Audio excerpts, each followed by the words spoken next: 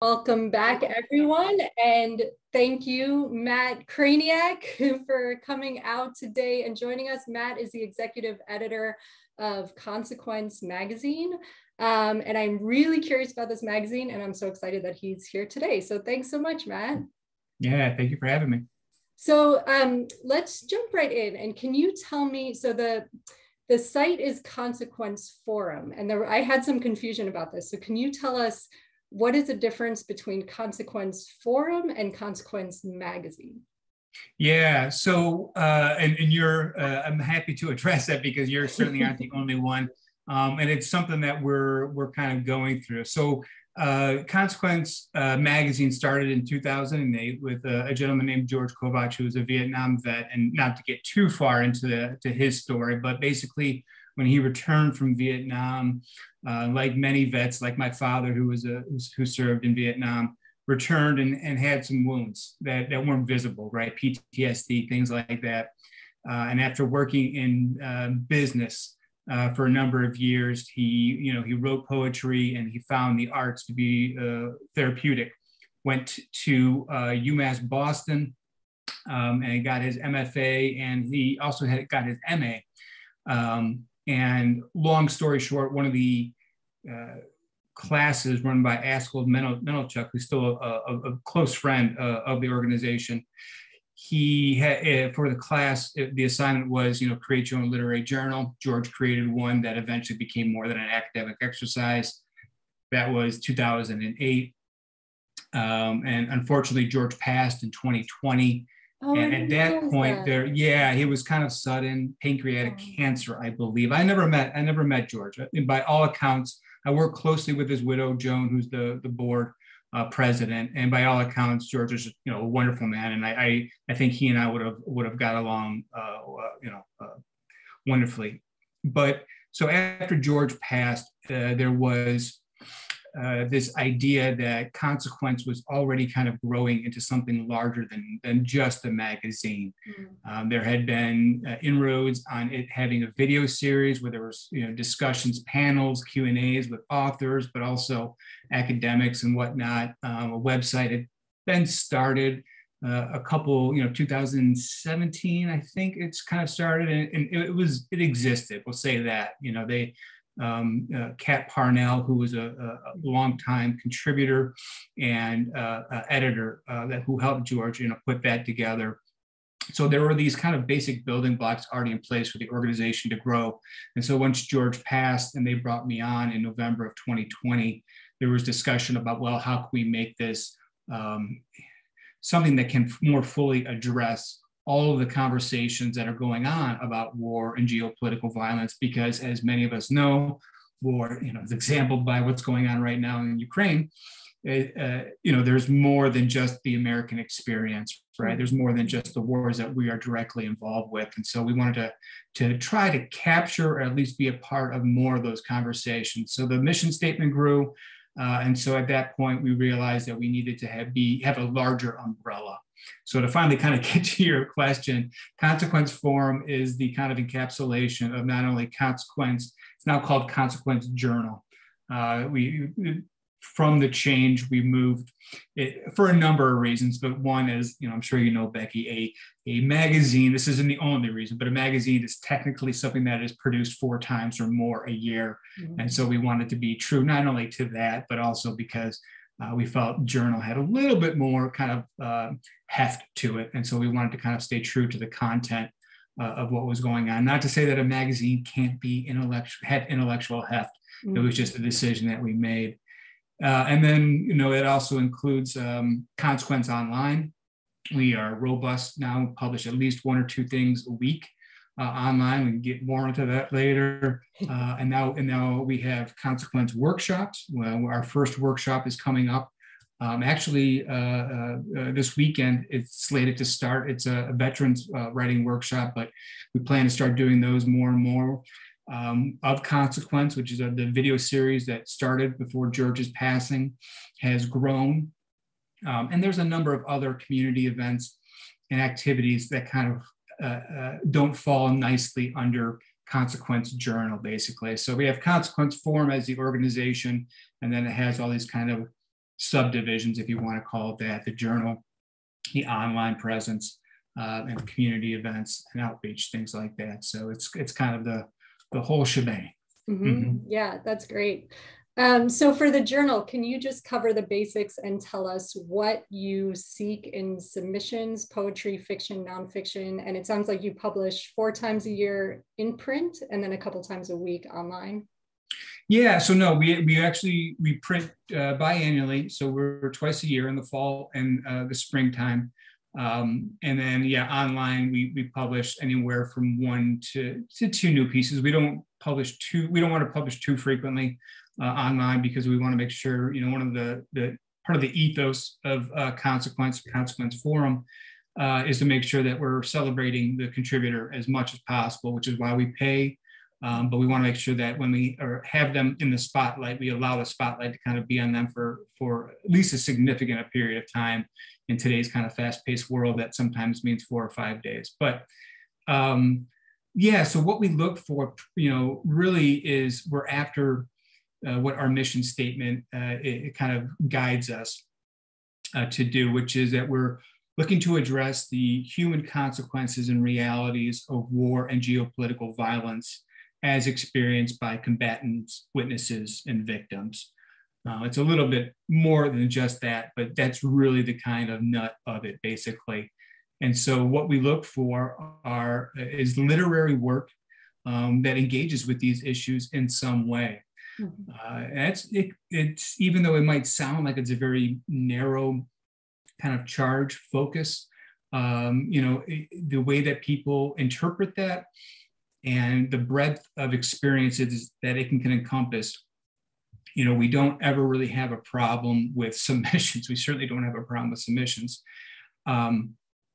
But the idea is that, you're addressing our mission statement in some way with your work. And that, again, can come, certainly we get a lot of stories from the combatant perspective, the kind of what you would maybe stereotypically think of as a war story, the guy in the jungle, fighting off, the quote unquote enemy. But, there's any number of ways it could be interpreted. In volume 13, which we put out last fall, the last story is really a story, a fictional story between a love story between 2 women in Korea. One's a North Korean, one's a South Korean. And so, it doesn't always have to be at the foreground, this experience of war and geopolitical violence. It could be in the background. And then from a craft perspective, the foregrounded story of, just the daily interactions of people and what they're going through, while this, in the background, like I said, is kind of war, geopolitical violence, conflict, whatnot. Is certainly one way that allows us to kind of have a breadth of submission. So, I think that gets your question. And the submission should be literally related to war, like related to a literal war. So for instance, you don't want to see a submission that's someone is at war with their ex-boyfriend or something, where it's like kind of like an experience of war, psychological war, but that's not really what you're looking for. It needs to have some connection to a literal geopolitical event. Yeah, and that's, again, and I really appreciate you asking that. And that's something that, we're continually having to discuss as a staff, the editorial staff, and with the board. And it's never something that is easily defined, or I guess has clear boundaries as yes to this, no to that. Certainly there are some, there at some point, the story or the poem or the essay doesn't fit our mission statement. But what it can look like is, taking maybe the experience of like George, or, anybody returning from a war.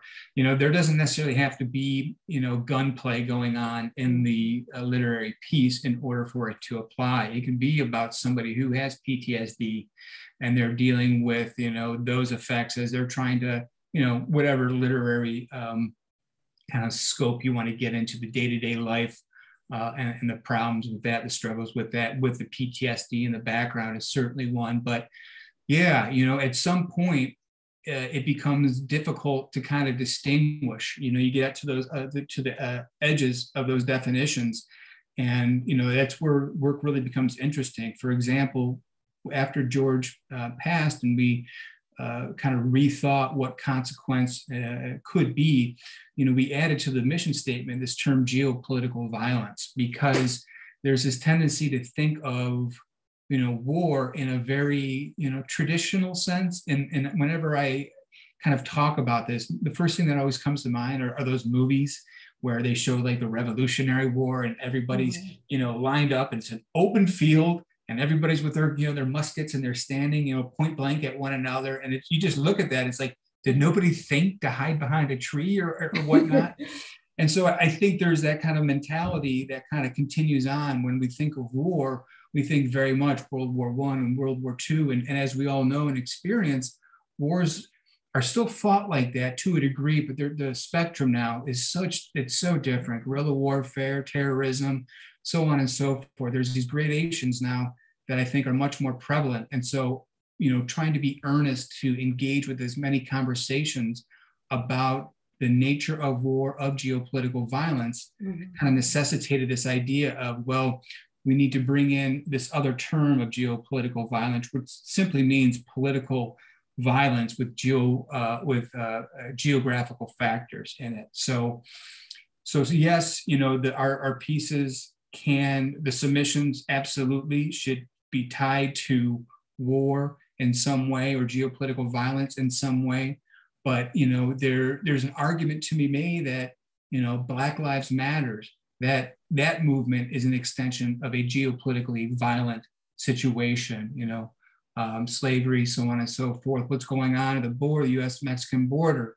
There's a geopolitical violent aspect to that too. So it's something that once you get to the kind of the edges of those ideas and definitions, you start to get into some gray area, and then it becomes this kind of, I don't want to say postmodern kind of take on, well, what are we're talking about, but what are we talking about?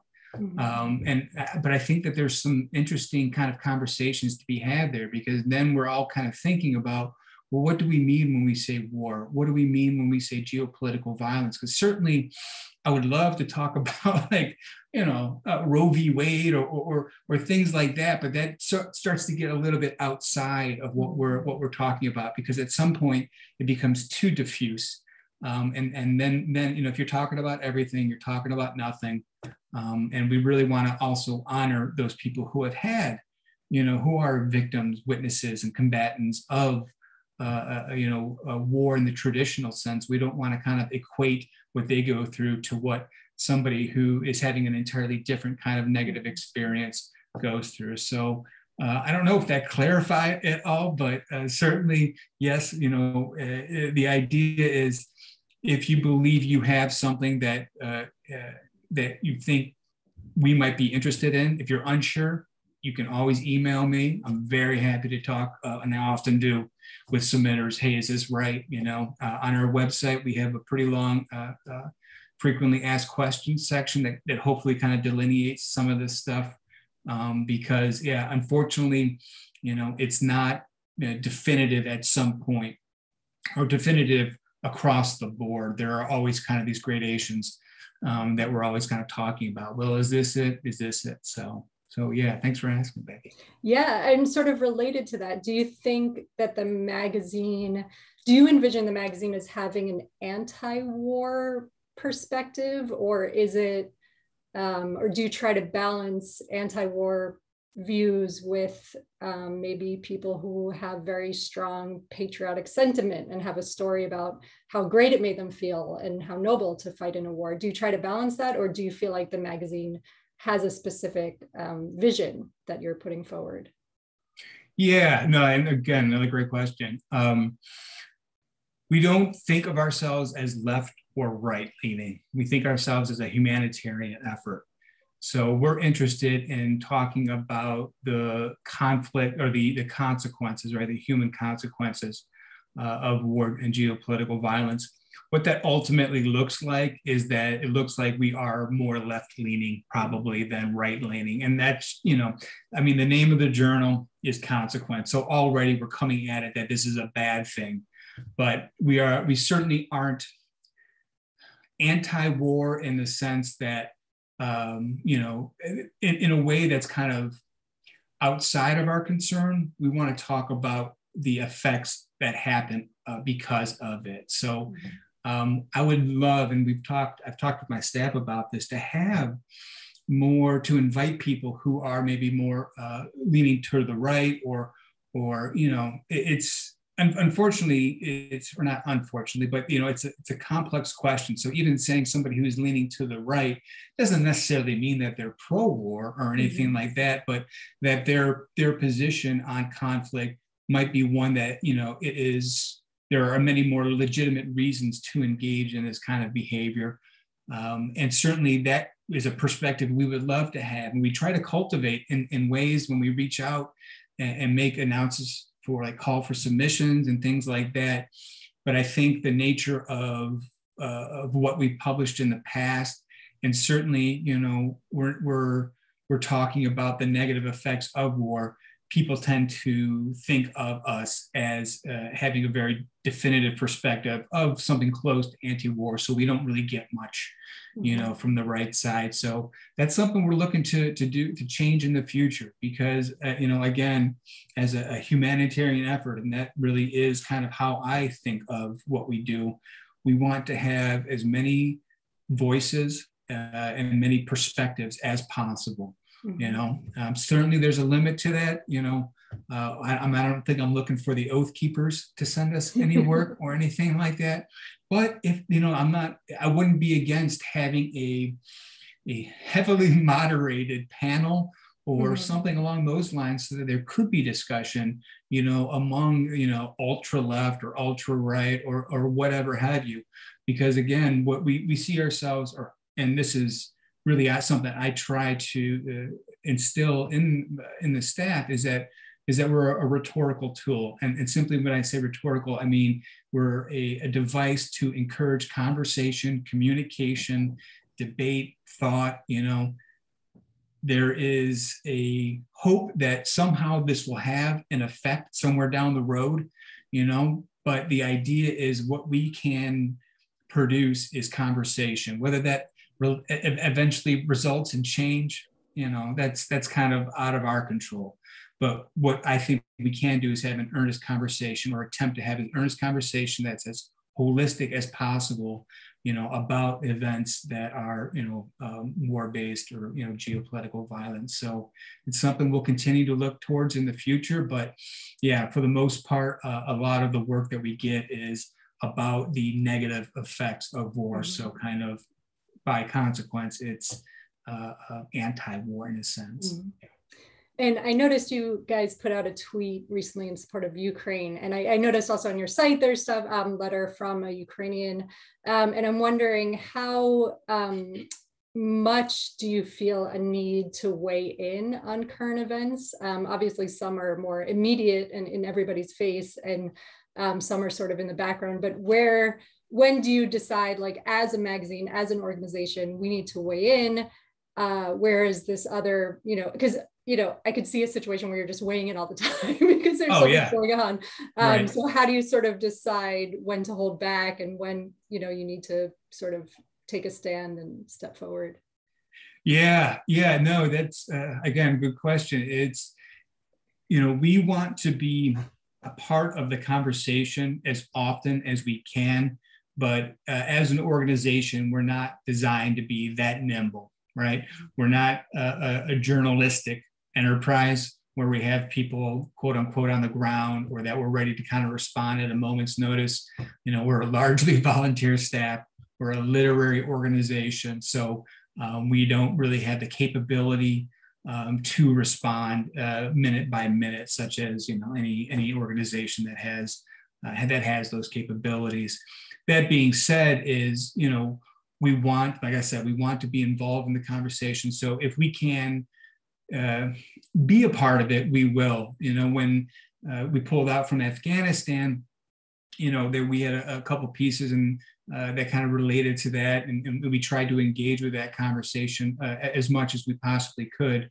But yeah, it's not something that we're designed to do. So while we may try to, get a tweet or, our other social media platforms such as Facebook and Instagram, we'll be able to put something up in response or an acknowledgement, but to earnestly engage with the complexity of the issue and whatnot, it's just not something we can do minute by minute.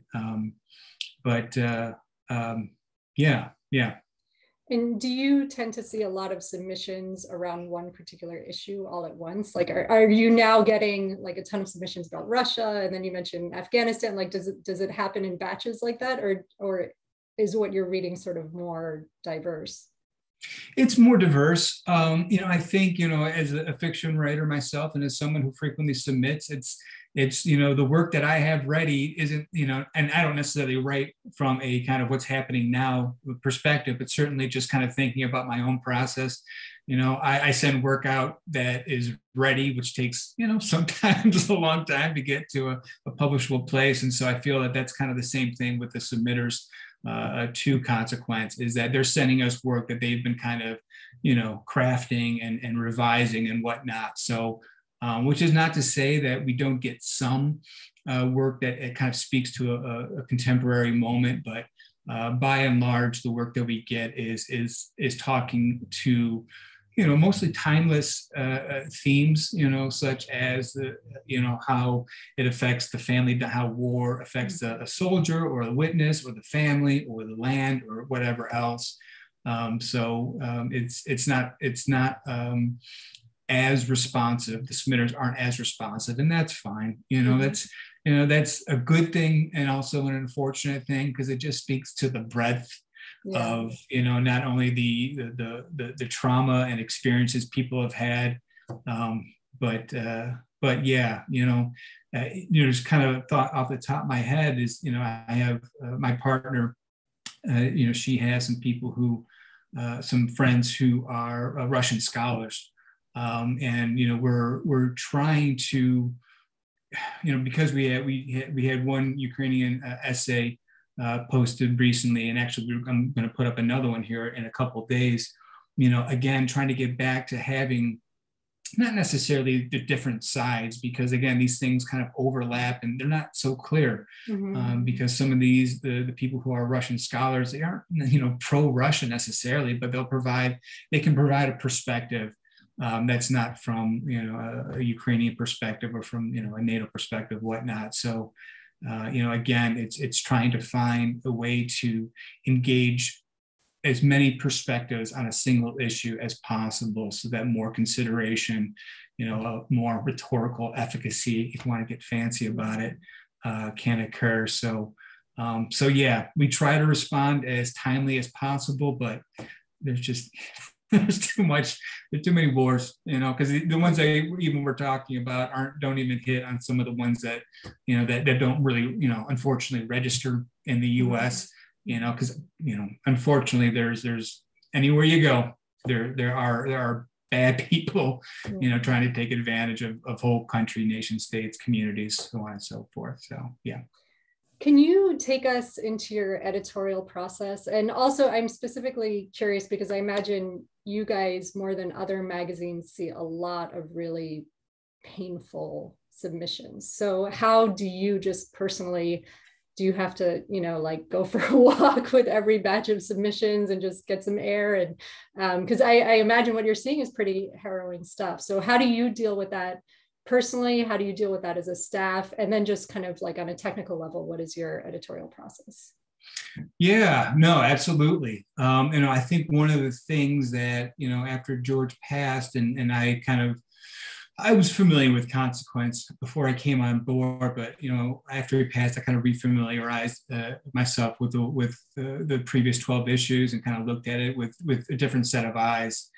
And that's one thing that you notice is that it's a lot of the work it's tough to get through. It's not, not that anybody sits down and reads a literary journal from front to back. I mean, that's part of the beauty of a literary journal is that you can just pick it up and open to a page and read something, hopefully get something out of it. But certainly, after one or two pieces, regardless of if it was, a long essay and then a long story, or if it was just a short poem or something like that, I found that it was tough to kind of want to keep going through, and even like a day later to go back to it because I knew what was waiting for me. So one of the things that we kind of shifted a little bit away from is, or let's say not away from, but towards, is trying to look at work that maybe doesn't repeat the same kind of tone. George came from a background, his editorial background was very much invested in his personal experience, as it should be. But one thing that we were able to do, because I don't have, I didn't serve, and certainly didn't serve, I didn't serve, was that I was thinking of it a little bit more from a reader's perspective, in that I wanted people to be able to want to come back. If they read a piece, then the next day they would, wouldn't have that kind of dread of, oh man, I want to read this, more in this journal, but it's just, I can't emotionally do that. So some of as far as the editorial process, some of the things that we look for in work is different ways to approach things.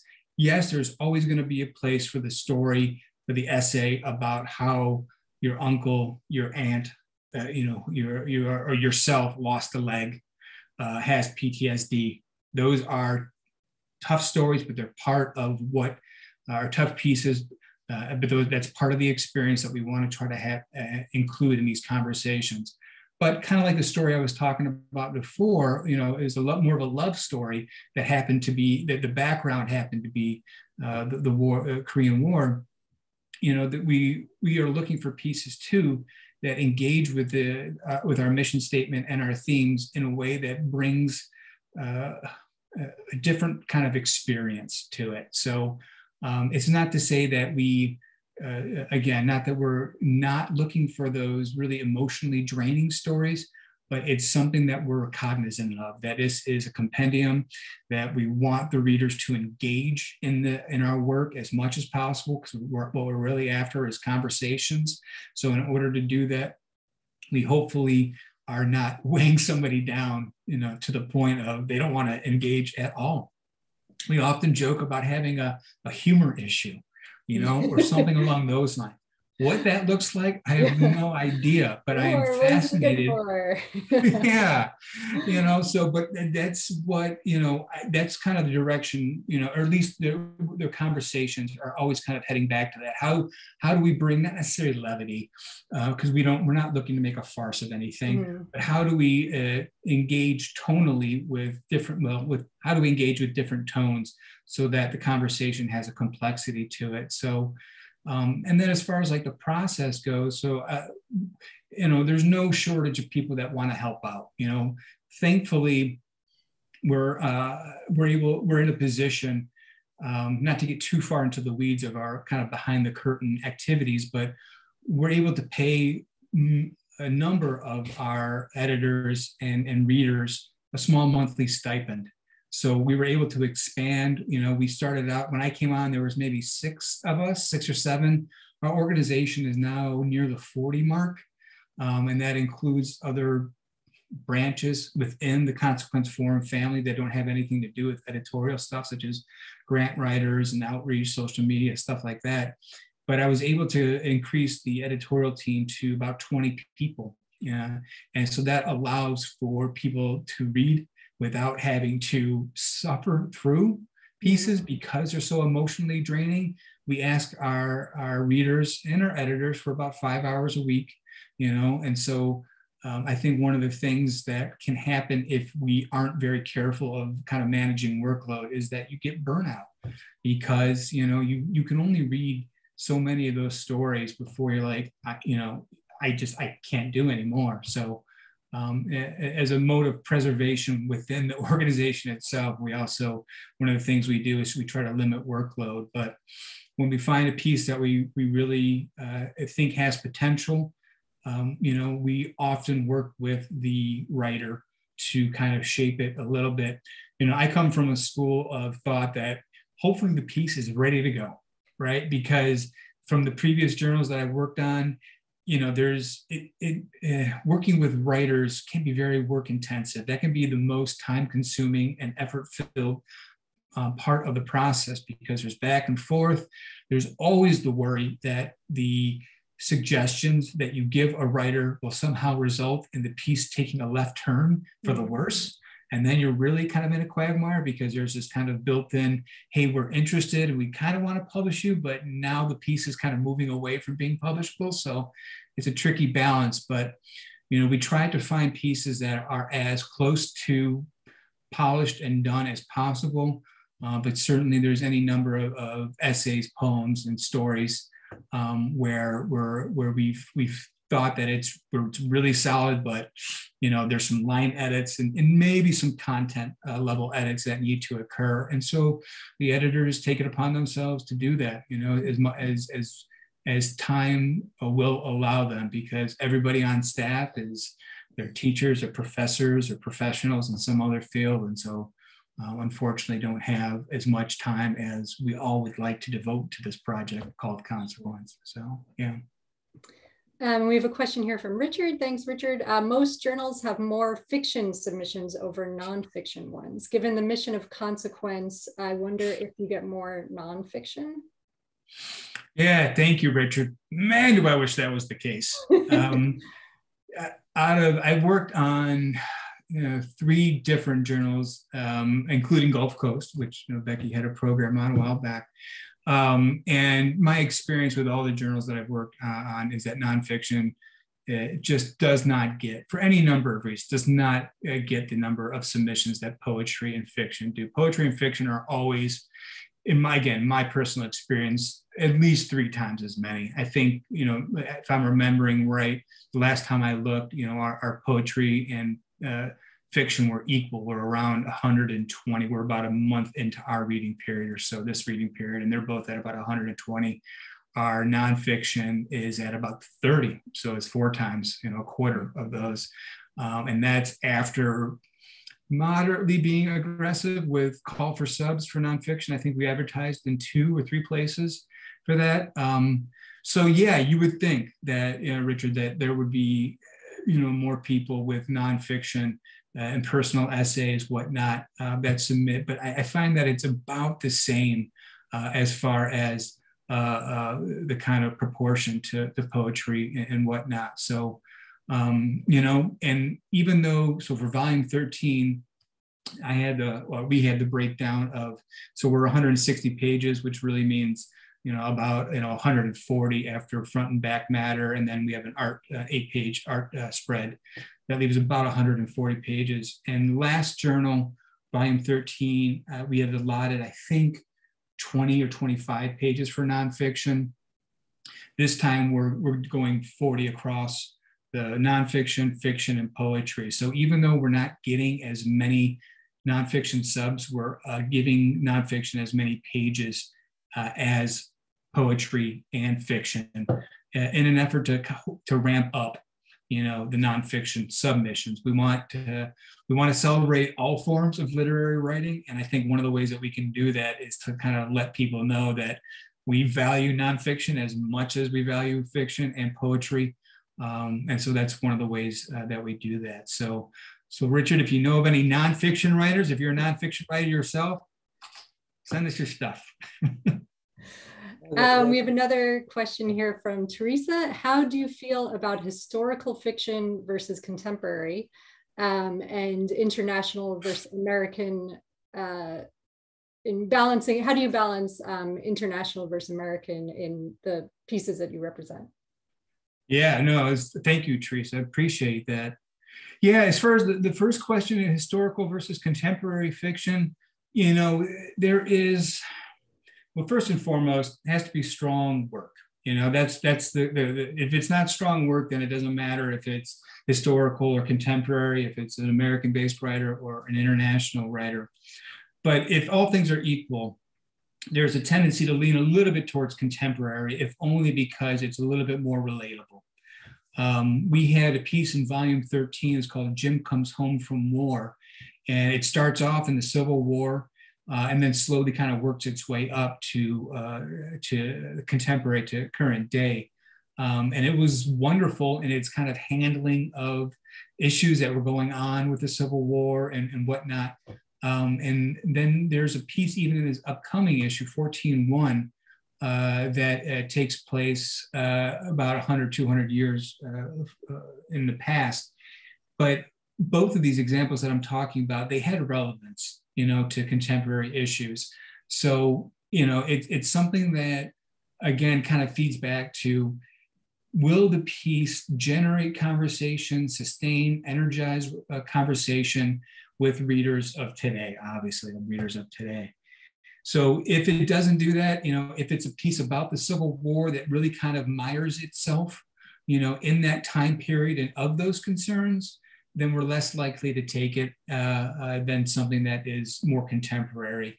And that's simply because, again, thinking of ourselves as a rhetorical apparatus, rhetorical tool, a device to create conversation, that piece is less likely to create conversation, in our opinion, than something that's a little bit more contemporary. So it's not that we're against pieces that take place, 50, 100, 200 years ago, but certainly if they are, we're looking for work then that somehow relates to what's going on today, which isn't necessarily difficult, because loss of life, loss of freedom, that happened obviously 200 years ago. It still happens today. So it's not difficult to do that, but it is something that we're cognizant of. And then as far as like how we balance, US-based writers versus international writers, we're very fortunate that George was heavy on translations work.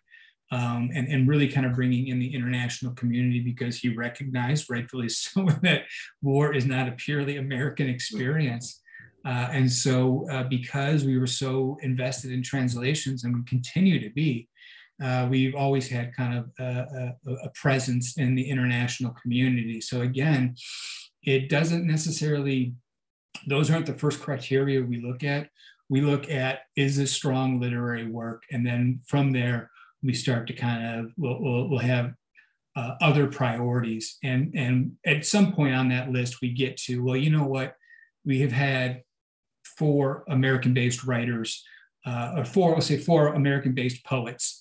Are there any poetry submissions that we really like that are from somebody outside of the US? And how can we balance that? Because at some point, it becomes about the compendium, the journal itself, as the holistic literary presence. We want to be as highfalutin as that. So we want to make sure as many conversations are involved. And so, if the conversations are leaning more towards from the US perspective, then let's get some perspectives from Africa, from Europe, Asia, South America, things like that. So yep, literary first and foremost, and then we start to balance things out. And are you getting a lot of international submissions? Yes. Oh yeah. No, it's so yeah. So our 5 major genres, right? Poetry, nonfiction, fiction, translations, and then a visual art. The translations, we have a feature coming up that focuses on Korea. This will be for issue 14-2, which will come out in the end of the year.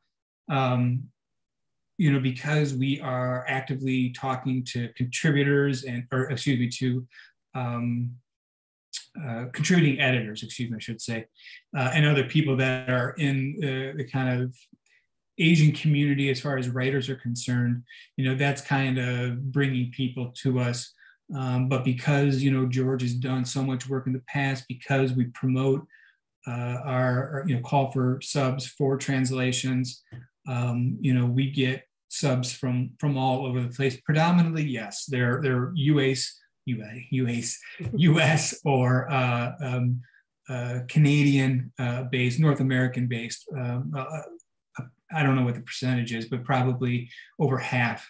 But certainly we get a considerable number of European, African, Asian submissions too.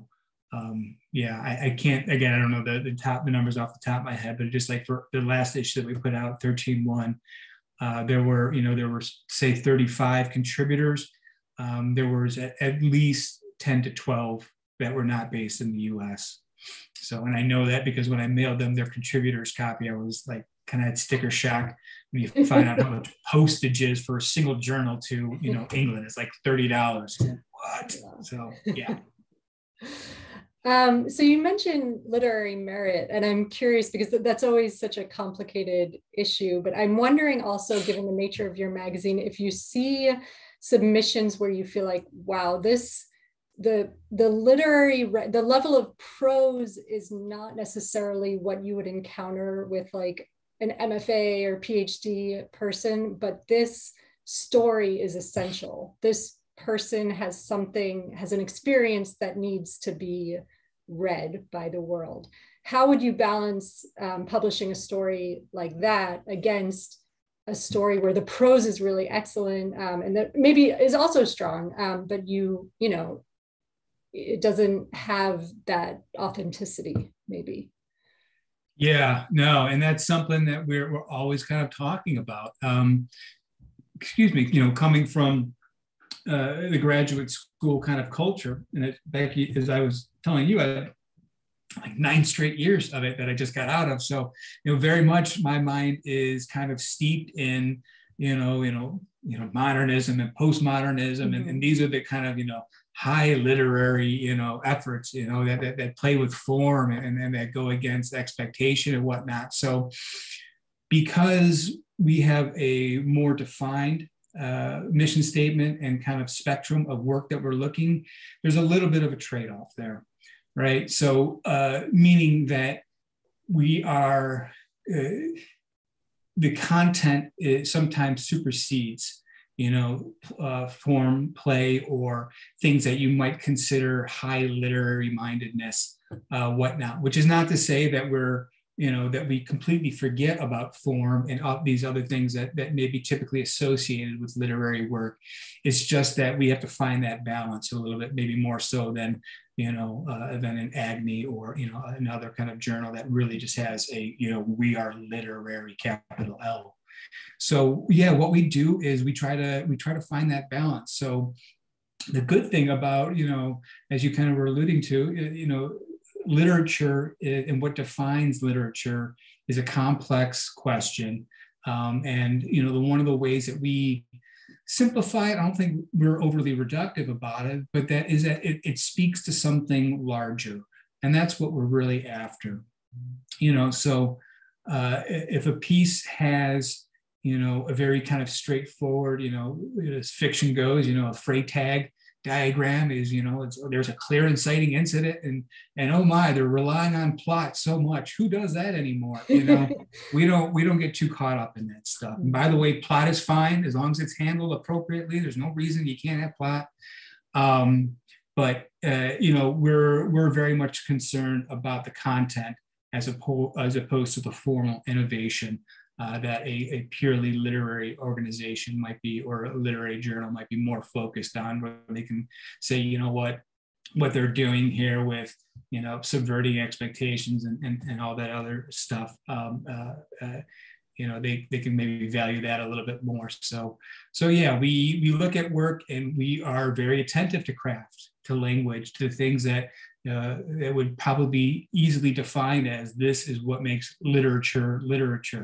But we're also thinking about, these conversations that we want to have. So if there is a piece that maybe doesn't wow us formally, that's not necessarily out the door. It's, well, what are they saying, and is there any way that we can work with the author to kind of help shape the craft a little bit or whatnot. So, but by and large, the people that submit to us, they come from a literary background, or at least have some literature in their background, even if they've never studied formally. There's any number of combatants that send us work that, because these people either have been writing for a while or because they're lifelong readers, they understand to a degree that's more than acceptable of how to craft a piece of written expression to a literary level. So again, the kind of broad definition is, does this piece, speak to something larger, evoke something, an idea, a feeling that is bigger than, the sum of its parts, basically. So that's what we mean when we say literary merit. Mm-hmm. And currently there's the Own Voices movement, where people are sort of encouraged to write in their own voices and kind of stay in their lane. And I'm curious how you approach that. Do you, for fiction writers, does the author need to have personally experienced time in a war zone, or can they just have studied it? How do you balance that? Yeah, it is tricky because we recognize that when we publish something, we're in effect kind of giving it the okay. We're saying that this is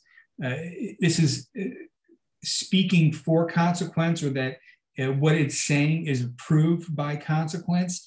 And obviously that can be problematic because we can't research everybody whose work we want to publish. We can't dig into their background maybe as much as we like to. Nor necessarily do we want to. And the only reason I say that is because we come up with, a poet with any genre, this idea of authenticity, if they don't say in their cover letter that they serve, and it's not like the cover letter itself is, some kind of, truthful statement, because, as anybody who's worked on a journal can tell you, people lie all the time on their cover letters. All it takes, people don't realize that Google exists, and all you have to do is kind of type in some things. I actually didn't know that. That's really funny. I didn't realize people were doing that. Oh yeah, no, but the thing, and not to get too sidetracked, it's if you're going to lie about it, don't say you got published in the Paris Review, right? Or something like that. That's really easy to figure out. Who's been, kind of bury it or do something. So it's always funny to me when you come across people who are clearly their work is struggling at a very basic level, but yet they have this list of the Atlantic and the New Yorker. Nobel Prize. But anyways, yeah. So it's always us trying to figure out the level of authenticity and what kind of responsibility do we play if we publish this and the person turns out not to be who they say they are or whatnot. And usually I like to think that comes through. We have enough people, we have witnesses and victims and combatants on our editorial staff, on our board, that can always kind of, for some of us who maybe don't have that firsthand experience, can kind of help be pointed out that this person is misunderstanding or misusing or something like that. Although I can probably count on one hand, maybe not, I don't even need one hand, maybe one finger the time that's ever come up.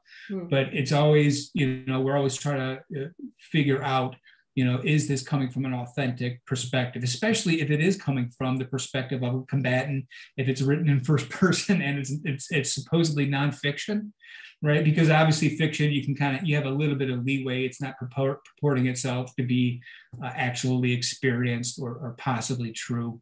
But it's something that we're always kind of talking about. And there are times when we do look into, well, who is this person really?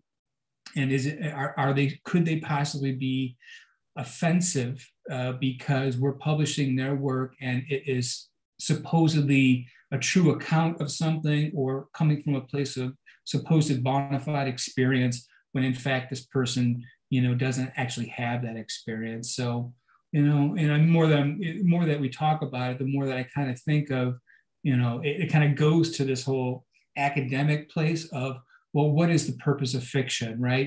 Is it to promote imagination and thoughts of what could be and that, so is it okay if there is somebody who doesn't have that firsthand experience, but yet writes from as if they do, In nonfiction, it might be different than with fiction, because I know there's any number of, writers of fiction who like to imagine themselves as somebody, or writing from a first person POV that when they themselves have never experienced. So it gets into tricky things, and all what we try to do is just make sure that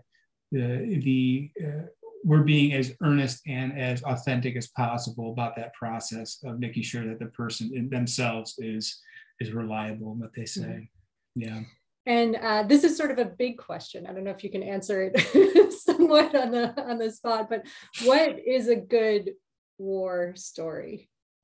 What is a good war story? So meaning like what is the criteria? Like what may, I mean, everybody always holds up the things they carried as, you know, the epitome of a great war story. So in your mind, like what are some criteria of a story that's related to war, that's related to the consequences of war, that makes it exactly what you seek in that kind of story? Yeah, no, that is a big question. But no, I appreciate you asking it. I think it's something that, you ask me now, I don't have an answer. If you ask me again in a year, I might have a different answer because, what makes for a great war story, a good war story, is often informed by what you've already read, right? And it's the reason why we have, kind of go back to the academic side, modernism and postmodernism is because there's this tradition, right, of not only of literature, but specifically for this question, war literature, right? So after a while, those stories, and I'm certainly not saying, things like Gary is out of date or anything like that, but there becomes an accumulation, right, of a certain kind of war story. And so what becomes good, quote unquote good, is often the same thing that what makes literature good is that it's doing something a little bit different. And so because we've all read, the realism and whatnot, and naturalism, and you're moving your way through, and we're very familiar with, Madame Bovary style and this kind of expression of reality, whatnot. We want to kind of be engaged in different ways, and I think that holds true with the tradition of war literature. It's not that these stories, Hemingway and whatnot, that they don't have relevance and they're bad in any way, but certainly from somebody who reads literature that discusses war, the effects of war and geopolitical violence on a daily basis, what I am often drawn to is the story, the poem, the essay, the translation that gets at some of the ideas in a slightly different way. Again, I was kind of talking about, the story, the end of 13:1 about the two women being in love.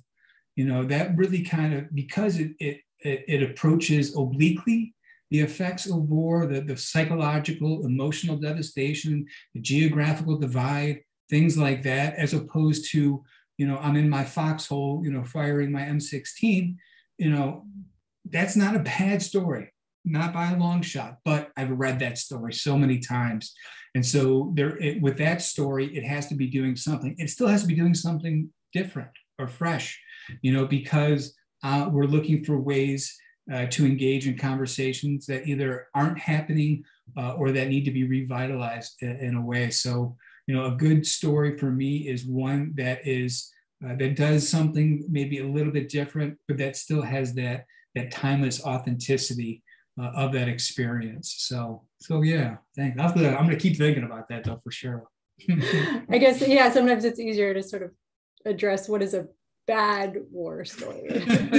usually, yeah, because that's a little bit easier. It's just, because a bad, yes, it is. I don't want to disparage. So what do you want to see more of in submissions for those out there watching and are wondering if their particular piece is something that might be right for this magazine? Are there specific things, specific regions of the world, specific conflicts that you want to hear more about, see more of in submissions?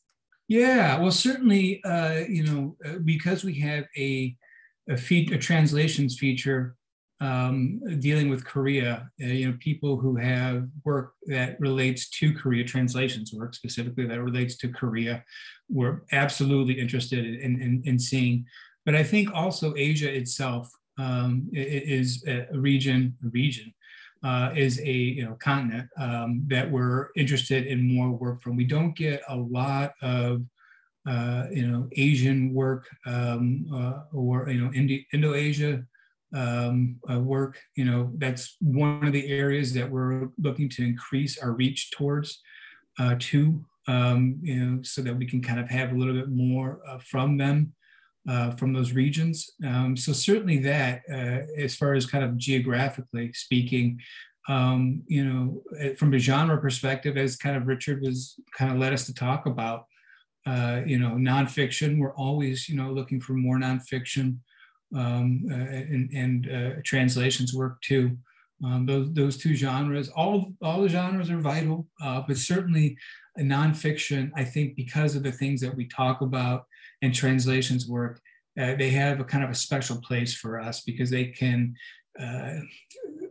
approach things in maybe a more direct way than fiction and poetry. And before I get myself in trouble saying one's like more authentic than the other, and that's absolutely not what I'm saying. But you know, they bring different strengths that we're interested in having more of. So translations work, nonfiction work would certainly be at the top of that. But yeah, geographically speaking, the Asian communities, we certainly would love to get more work from.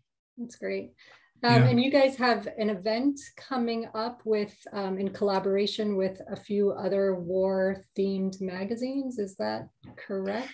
Yeah, that might happen. There's still some discussion about that, but yeah, there was a series called Ask an Editor, and we were going to work with Collateral and Zero Dark 30 and a couple other journals that have a military focus to kind of do a little bit of like what we're doing, but that's still kind of in the works. There's a number of moving pieces, and as I'm sure you know, Becky, trying to organize things via email is exceptionally difficult. I don't know what you mean. Yeah. Yeah, because I know there are some other great magazines too. I remember I actually submitted a piece to War Literature and the Arts, and they turned it down, and they said they liked the piece, but there wasn't enough war in it. So interesting to try to find what these places are looking for. And we have one more comment, maybe late for this, but if not, another question. Have you seen many Latin American submissions, Colombia, Mexico, and the violence of kidnappings, paramilitaries, etc.? Yeah, no, we have. And in fact, there is a piece that we were actually, I was just talking about the nonfiction editors about that had to do with kidnappings and whatnot, and some of that political violence going on.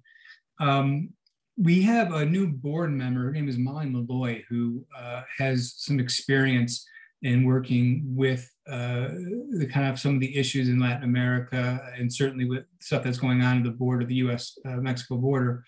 And I think that you know, while we do receive some of that work, I think that's and I don't want to make it sound like some kind of promising thing, because I know we're talking about suffering here, but certainly there are so many incidents and events and situations in Central America, you know, the Caribbean, whatnot, that that we could get a lot more work from them, and would it be unexpected? So, I mean, you know, put that on the list, you know, of places we'd like to see more work from. I mean, that's the thing, is that we're more narrow in scope, but these things happen so often over so many different places that, you know, there's absolutely, unfortunately, no shortage of incidents to draw from. So yeah, again, you know, people that write about these things, you know, that happen in Latin America, these, you know, being disappeared and whatnot, send your work our way, please. And apart from submitting to the magazine, which, by the way, are submissions open now? Yeah, they're open until April 15th. So we have like a 3-month on, 3-month off, 3-month on. So we're open till April 15th, off for 3 months, and then back open for another 3 months. And are there ways for people to get more involved, either with the journal or with Consequence Forum? Do you guys need more volunteers, more readers? Oh my! How can people get involved? Yeah, no, we're always looking for more hands on deck. We're right now, if you have an interest in working, you know, with us, you can email me at exec.ed@consequenceforum.org. Or if you go to our website, there is the general email, and you can reach out that way. I'm on both of those emails pretty much 24 hours a day, so I'll catch it. But we're always looking for people to help out in some way. And though we don't always have a specific thing that needs to be done, the fact that you want to help usually means that when something comes up, we can turn to you to do that. So right now our editorial staff is at about 20, and I don't know how much bigger we're going to make that, but our outreach, our fundraising, our grants team, social media team, things like that, those are still growing and still have enough work that we are always kind of having our ears open. Plus, with a volunteer community that we're kind of relying on, people unfortunately have to, they have to work. So they can't always be as available, and people, help out for a while and then they have to go on to other things. So there's always kind of this sense of, if you want to help out, we would love to talk to you and see what we can make work for everybody. That's great. Well, thank you so much for taking the time Yes. today, and people should definitely submit, check out the magazine, go read it, subscribe to it, and get more involved. Yeah. Thanks everyone for coming out. Thank you guys. I really appreciate it. Thank you. Thank you. It was great. Very informative. Thank you very much. Good, Teresa. Thanks, guys. Thank you, Thanks, Richard. Matt. Thank you, Ellen.